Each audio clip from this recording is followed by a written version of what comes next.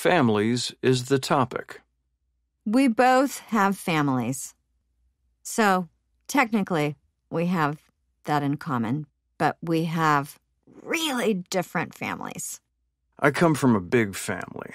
On my mom's side, she was one of 4 kids, so her parents and 3 siblings formed a pretty large extended family, all living in the town of Minooka, Illinois. Growing up, there were about 24 of us, and now that number is up into the 30s. Every household was pretty similar, very hard-working, salt of the earth.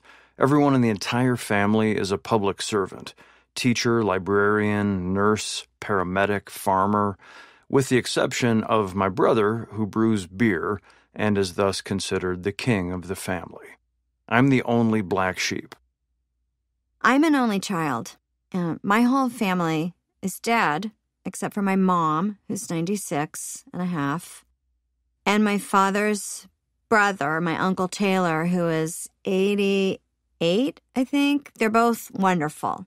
And I have a few cousins, some of whom are acceptably within the parameters of sanity. But the hilarious part of Nick's and my family dynamic is that Nick's family is, by and large, normal, whereas my family, we're all completely insane. So that's a jumping off point. And Nick's family are also alive, so that's a plus. My family's very Midwestern. They're very hard-working. They have an amazing work ethic and sense of neighborliness. Everyone takes care of one another, both within the family and within the community. Whatever few hardships they have are born of perhaps repressing emotion and the occasional overindulgence in food and drink. Midwestern. They work hard, but they don't talk a lot about their feelings. There's a great familial love, which gives a great feeling of security.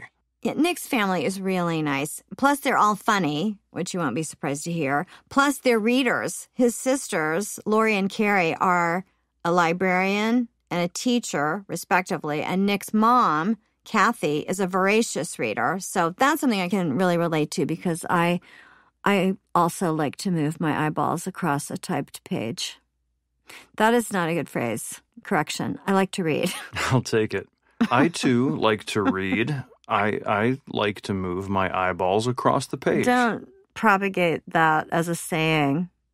Do you think that, let's not turn that into like an emoji or something. Let's try it out in social media. Yeah, because it does sound like something you would say.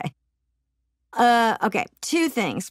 I'm 59, so you wouldn't think it was that unusual that a lot of my family are gone, but it's been the case for these many years.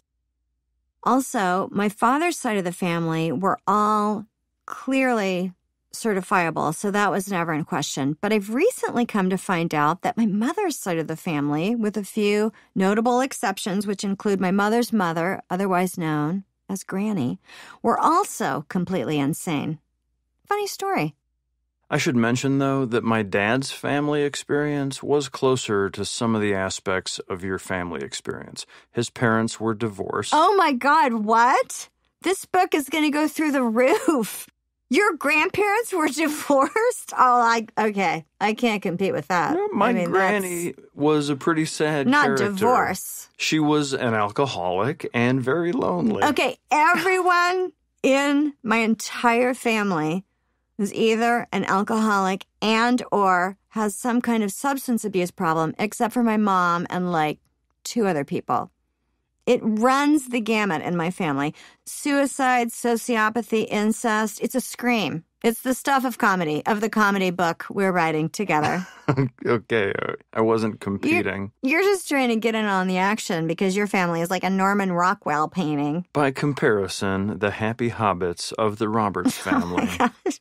Okay, wait. The basic bottom line is that our families are very different.